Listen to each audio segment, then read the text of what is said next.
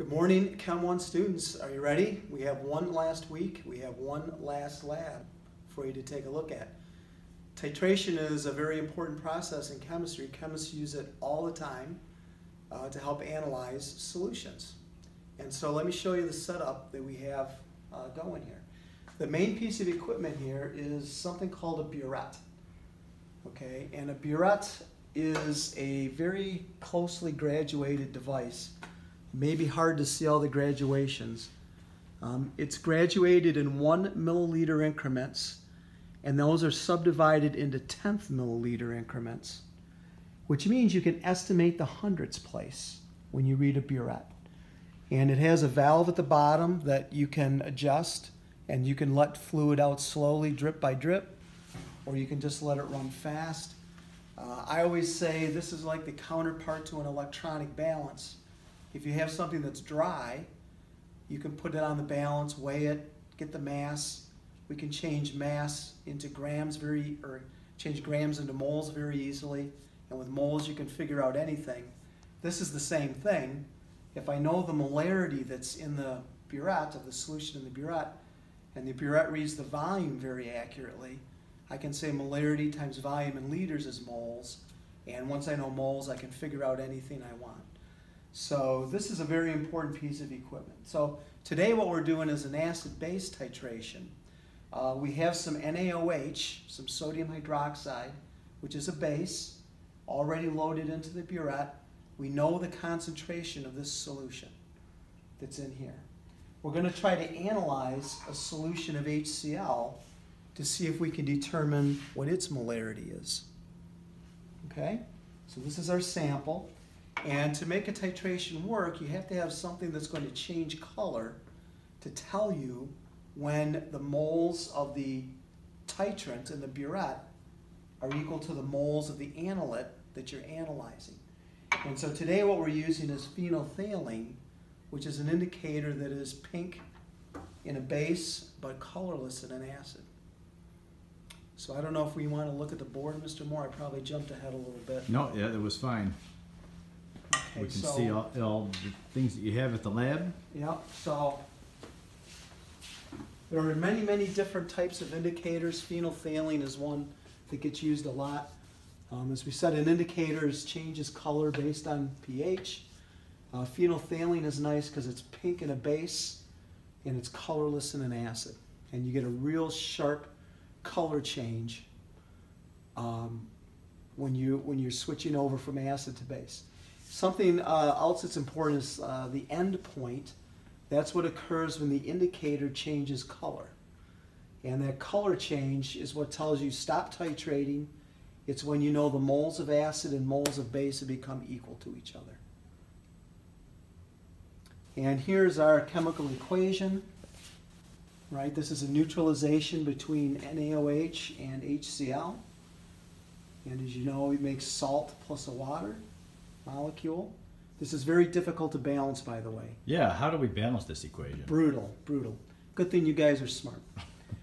And I can tell you this, that our burette, the NaOH in our burette has a molarity of 0.150.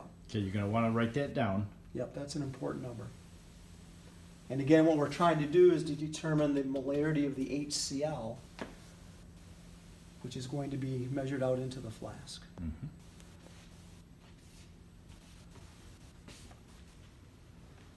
Okay, so there's the basis of our titration.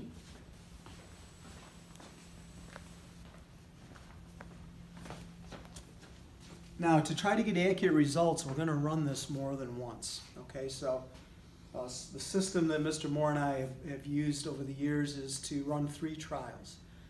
We run a first trial, what we call fast and sloppy, just to get a ballpark idea of how much NaOH we'll have to add to get to the end point. And then we'll do 2 more titrations carefully to try to catch the exact drop that causes the color change. Okay? So the process is the same in all 3. All right, so what we're going to do is have an accurate volume measurement of our HCl. And so we're going to use 10 milliliters. So let me measure that out. remember, we're trying to find the molarity of the HCl solution. It's the whole purpose of this experiment. So we have to get a careful reading of what the volume of HCl is, because remember, molarity is moles of HCl per liter of the solution. So measuring the volume out, Oops, it's a little too much. we'll be able to determine what the molarity is. Oh, there's some tape on the cylinder, so it made it kind of blurry. Usually it's my eyes that make things blurry, but today it's the tape that's on the cylinder. Okay. All right, so I've got 10 milliliters of the HCl. We'll add it to our reaction flask. Okay. Here's our phenolphthalein indicator. Okay, it only takes a couple of drops. Okay, so I put in 2 drops of phenolphthalein. And again, HCl being an acid, the phenolphthalein is colorless at this point. Now, our burette has been filled already, and it's right to the top here. Burettes read from top down. This is 0 up here. And then it'll record how much NaOH we've added. And so if we read to the bottom of the meniscus, we're exactly 0.0 milliliters. All right, so here comes my first titration, fast and sloppy. I'm just going to open the valve on the burette, let it run in, and we're just going to try to get a ballpark idea of how much NaOH this takes. So I don't have to go drop by drop. It's important to swirl while you're doing this. You want everything to mix together as quickly as you can get it. I'm going to walk to the other side of you. Seeing any flashes of pink yet? I was just going to mention that. I just saw a flash of pink. Oh yeah, you see that? Right. And then See it swirls pink, away. and then it disappears. So we're getting close to the end point. Okay, now it looks like it's pink to stay. Mm-hmm. Now we know we added a little bit too much NaOH. Yeah, this is not considered an endpoint, right? Yeah, we went past it. But when I look at my burette now, it looks like it's right at about 9. See the 9 there? Yeah. So it means on the next trial, we can probably run the NaOH in pretty rapidly until we get to at least 7, and then I'll try to go drop by drop so we can catch the drop that turns it pink. Okay? Okay.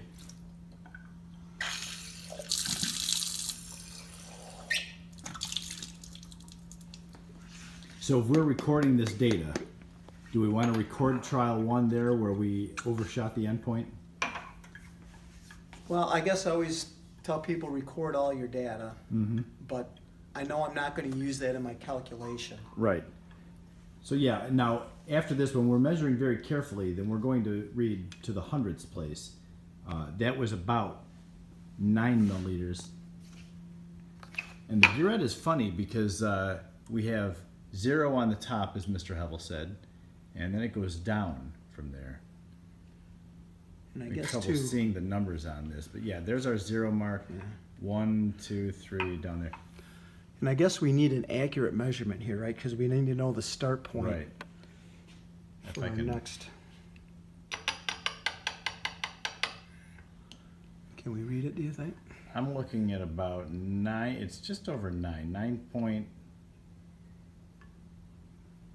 Is it to the 9.1 mark? I think it's just under 9.1. Can you see it? Yeah, I agree with you. So what do you want to call it, like 9.05? 9.05. Mr. Moore has better eyes than me, so...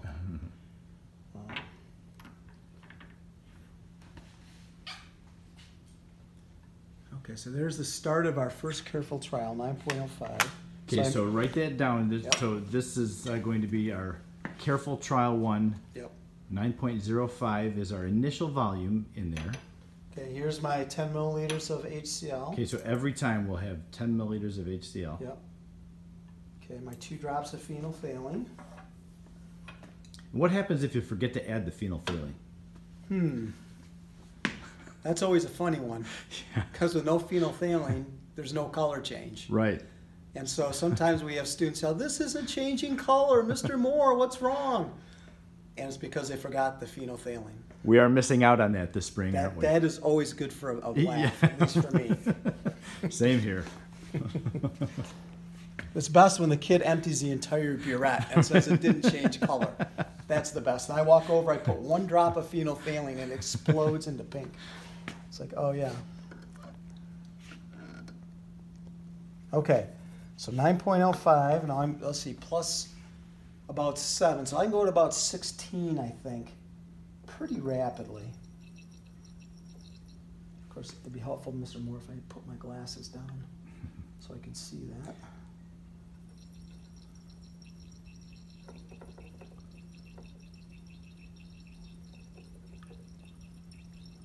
Okay, 14, 15.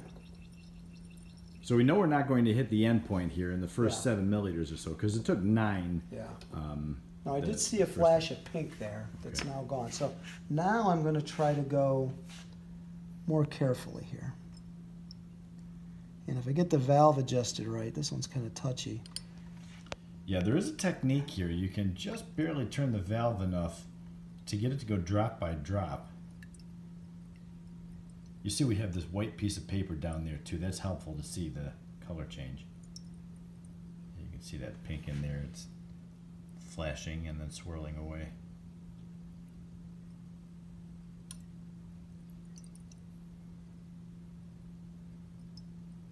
Oop. Well, this is a touchy one. This is a cool lab with the color changes. I'm sorry you can't do this in class. Oh yeah, you're getting close. See how that pink hangs around for a while before it swirls away?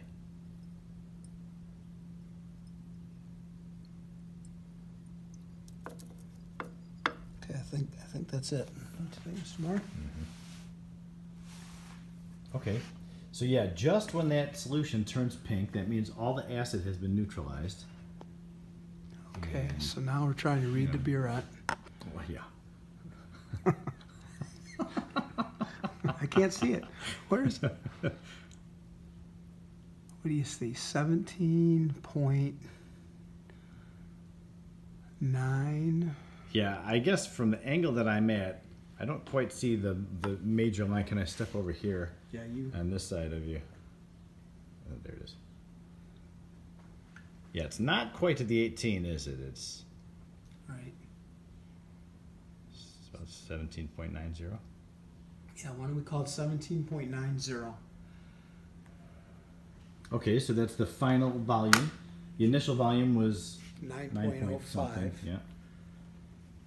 Right, so if we could take the difference between those readings, that'll be the volume we used for this first careful trial. Okay, now we're going to repeat that same procedure.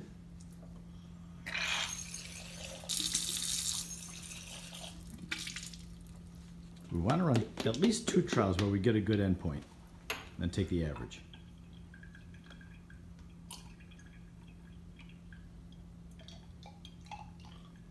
So then the final volume from trial 2, which is what we have in here right now, is the initial volume of trial 3. So 17.90 will be final for trial 2, initial for trial 3, and we'll do one more and get that final volume.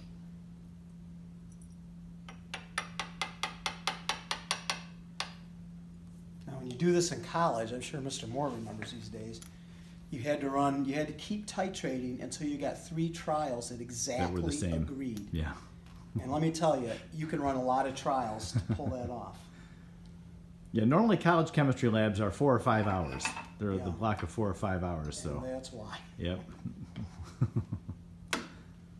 Okay, so now let's see. Last time I ran in about 7 quickly. So we're at about 18. So I should be able to run it down to about 25 quickly, and then we'll try to go drop by drop. So.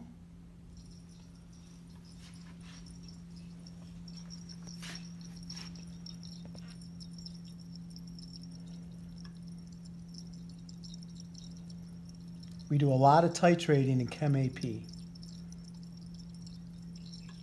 Yeah, we were talking about that this year. How many titration labs did we do? It's a lot. I don't know. Yeah, yeah. Burette is More your than new 5. best friend. Yeah, exactly. Okay, so now I'm down to about 25. So now, again, I'm going to, oops, hold on. There we go. There we go. I had to get The light's timed out on us. Okay.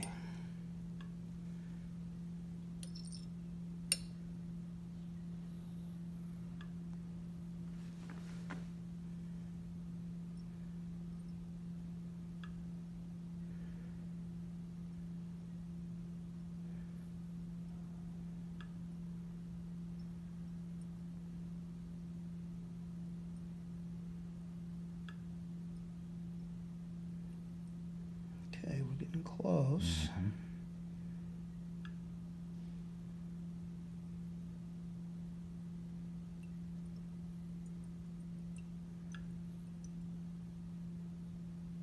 Oh boy, we gotta be really close. One more drop should do it. This is where it takes a real steady hand. Yeah. Okay, I think that's it. Yep. All right. We've got our pink endpoint. Here, maybe I can help you out here this time for a change. It's not quite to the 27 mark. Right. 26 point 8. No, I don't know what it looks like on your camera. Is it? Yeah, if I can rotate it around so we can get it lined up with the Yeah. little graduation lines. It looks I'd like. just go with. Go I ahead. was going to say 8-0. Yeah, that's what I was going to say Pretty too. close to the line. 26.80. Mm-hmm. Okay, So it's our final volume for trial 3. right. 26.80. So yeah, that delta V, the difference in volume, is the volume of the base. So what do we do with these numbers now, Mr. Hevel? Well, I'm thinking again that we know the molarity of the base, Mhm. it's 0.15. If we know the volume in liters for a given trial, and we go volume in liters times the molarity of our base, 0.15, that'll tell us how many moles of base we've used. And remember, when it turns pink, that's our end point. We know at that point the moles of acid that were in our sample are exactly the same. Yep. And so your task then is to figure out what is the concentration of this HCl. How many moles per liter is there? Sounds There's good. a tear in my eye. Last lab of the year, and it's really double tears because you guys aren't here. For sure. Good luck. Now, are those tears of joy? I'm not sure. But have a good day.